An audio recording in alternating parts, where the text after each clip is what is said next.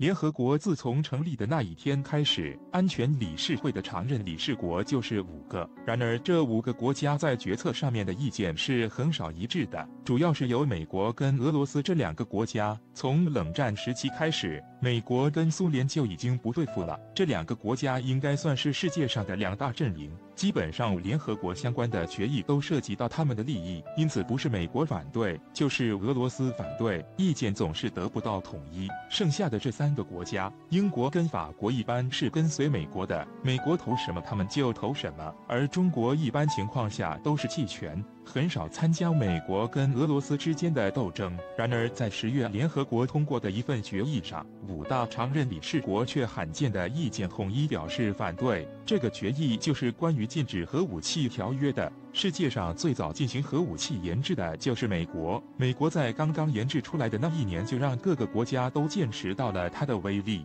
仅仅是一枚不到2万吨 TNT 当量的原子弹，就让日本的广岛死伤了10几万人，这是世界上任何一款炸药或者是导弹都达不到的威力。因此在战争结束之后，苏联也很快就进行了原子弹的研制，并且还抢在美国的前面将氢弹给研制出来了。美国当时想要称霸世界，但是苏联是不愿意接受美国的掌控的，所以2国就开始在核武器上面较劲，直到切尔诺贝利的核电站发生了泄漏，让世界各国开始对这款武器产生了严重的抵制。在苏联解体之后，乌克兰干脆就放弃了核武器，将其全部销毁，而美国跟俄罗斯也为了减少核冲突爆发的可能性，开始协议减少本国持有的核武器数量。不仅如此，联合国还规定世界上没有核武器的国家不允许再进行核弹研制了，而拥有核弹的国家也不能够在地面上进行核试验。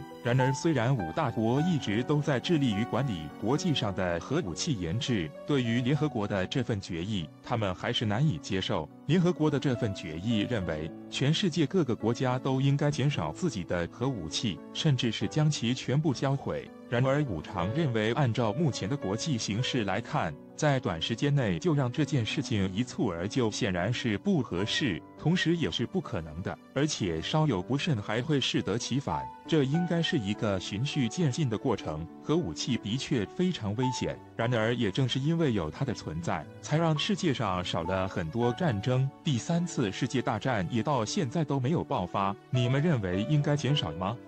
图为 S-300 防空飞弹。近日有媒体报道，最近以色列卫星识破了俄军的虚实，因为俄军之前曾声称向中东地区部署的 S-300 飞弹将能彻底改变局势，但从这次以色列卫星曝光的情况来看， S-300 飞弹依然无法发射，因为 S-300 只有飞弹没有配套设备，俄军拿什么来阻挡以色列的空袭呢？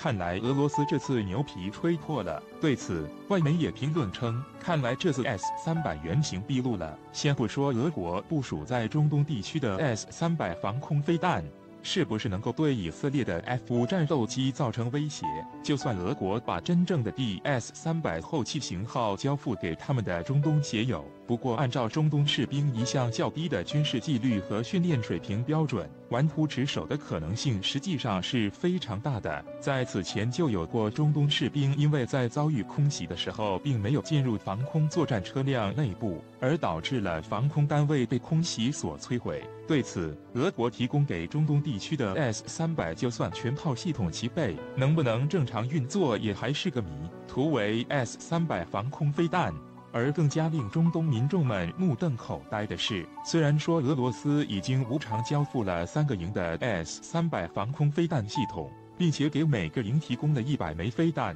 但是实际上已经到达的只有1个连多一点，4辆发射车，连标配的指挥车和照射雷达都没有。而更加夸张的是，有媒体报道俄国给中东提供的实际上是 S-300PM 飞弹，而不是最为先进的 S-300下52，这意味着这一飞弹仅有75公里的防空距离，而并不是200公里。毕竟就算是 S-300下52，俄国自己装备的数量也并不是太多。如果这次拉过来中东的全部都是 S-300下52，那么俄国基本上就已经把这种防空飞弹的最新改进型全部拉过来了。而另外一件需要注意的事情是，在当初伊尔20被击落以后，俄军所启动的3大补救措施，除了交付 S-300防空飞弹以外，还有提供对应的自动指挥控制系统和电子干扰设施，对中东地区的北约战机进行电子作战。但是很多人大概只看到了 S-300了。作为一种防空飞弹， S-300系统本身并不只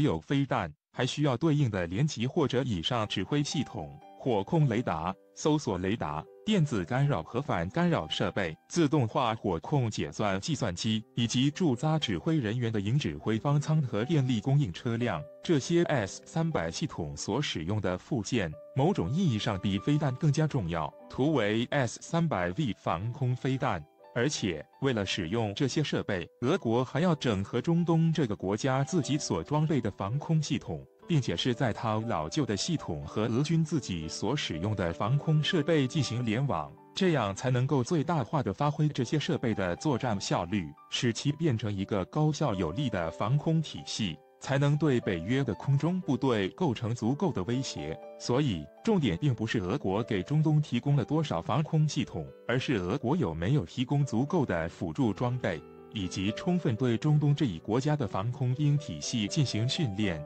并且整合防空作战指挥系统。要不然，就算给了再多的防空武器，在中东的防空兵很明显都只是渣渣的前提下，都只会有被北约空军摧毁在地上的结局。作者张毅，图片来自网络。通常而言，做事情总喜欢比谁更好，这样更有成就感。可偏偏有2个国家喜欢比谁更烂。近日，连续2起军事训练事故受到很多军事评论人员关注，因为2起事故的主角竟然是美国与日本这2个军事大国，而且非常有戏剧性的是，事故竟发生于同一天。在美俄全球军事博弈日趋激烈背景下，美国和重要小伙伴日本的军事力量这样比烂注是令人大跌眼镜。2018年11月14日，据海外网报道，当日一架美空军 T-38禽爪教练机在德克萨斯州劳夫林空军基地进行日常训练时突发紧急事故造成坠毁。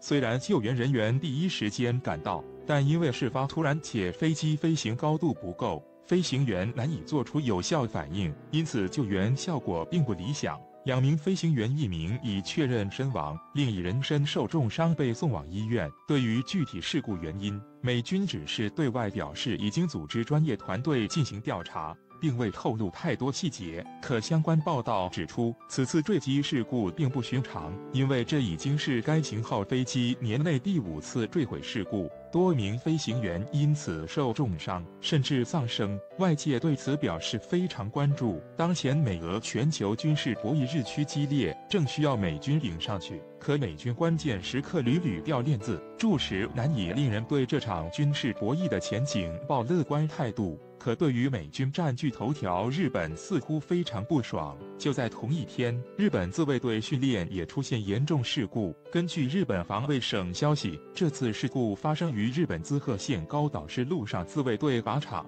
陆上自卫队人员在进行迫击炮射击训练时，竟然将炮弹打到演习场外303国道上，将沥青地面击碎，溅起的沥青碎片直接击中附近一辆民用车辆。现实而言，无论准备多严密，军事训练都难免出现事故，特别是实弹训练和飞行训练。但像美日这种训练事故则着实罕见。从纯军事角度看，对于飞行训练中飞机出故障或实弹射击出现偏差都是正常军事训练允许范围内，因为无论军事技术怎么进步，都无法克服许多先天性缺陷，如过于依赖电子系统、气候影响或操作人员技术不过关等。然而，美日的这一系列军事事故却引发许多关注，除时间上的巧合外，很重要还是国际大环境。美国当前正在叙利亚和乌克兰与俄罗斯进行军事对峙，不久前还刚刚在挪威完成针对俄罗斯的3级军演。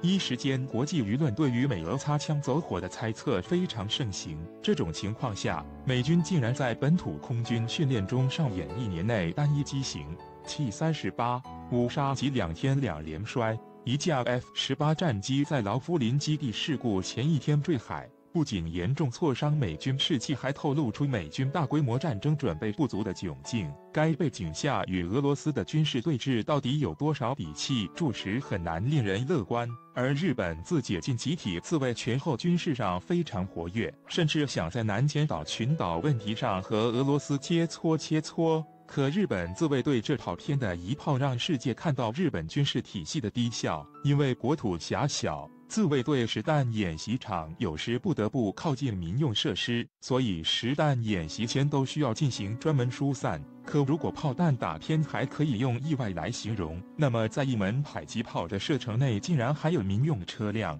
就证明相关人员根本就没有进行专业军事疏散。凭借如此低效军事体系，如何够级别与俄罗斯切磋？